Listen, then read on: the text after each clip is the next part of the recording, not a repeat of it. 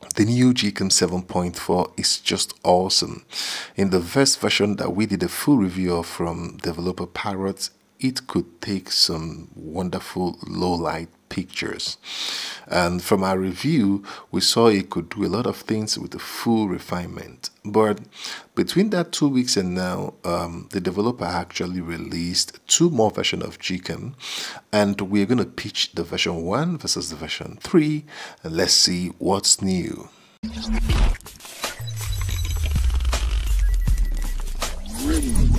Welcome back to Smart Depot. 2 weeks ago we did a full review of Gcam 7.4 from developer Parrot, and it was awesome.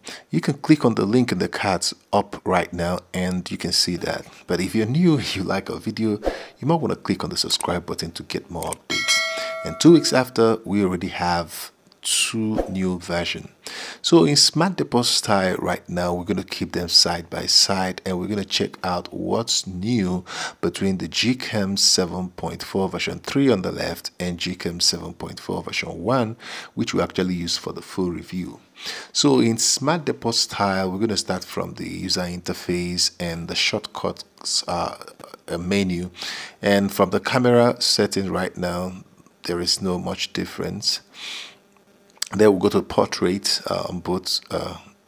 We can see there is no much difference, but relax, we're going to go in deeper and show you some of the new things that happen. In the night side, there's still no much difference in the settings for the night side.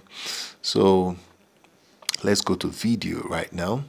So for video, you can notice a change now, because if I select 4K 60 frame, which my device cannot do in version 1, it will just give me error. But right now in version 3, it won't even allow me to select that because my device can only do 4K 30 frames per second.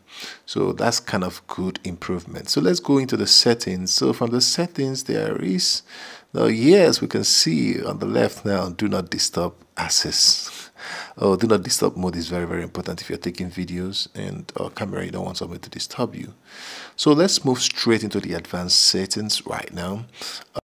There is no change in the advanced setting. I was just hoping they would add configuration, files, but it's not added. And then if you go deep into the lip patcher, there's still no change. It's still the same thing. I've actually tweaked the version 1, which I used for the review. I'm yet to tweak the version 3. But the settings are all the same. But one of the things that's very important about the version 3 is some of this internal refinement. Like as I said in the full review, if I want to take HDR pictures on my phone from the version 1, I lose saturation and the color in the picture. I lose it a little bit. But that has actually been fixed right now in version 3. So when I take HDR pictures, I still maintain the good color, the saturation.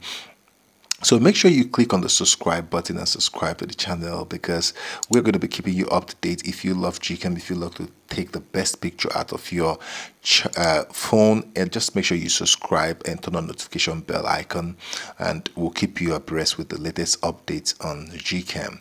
So let's go to the website right now of the developer Parrot and let's check out the change logs. So you might just see a few lines there like fix pink fill in photo, even added support for more other devices. So that's where it's actually difficult for those developers, because they tackle a whole lot of devices. There's also clone if you want to install 2 Gcam. So go to the link in the description right now, go there, download Gcam, install it, and let me know whether it's working on your device, how is it, and I'll see you in the next video. Peace out. Subscribe. I'll see you.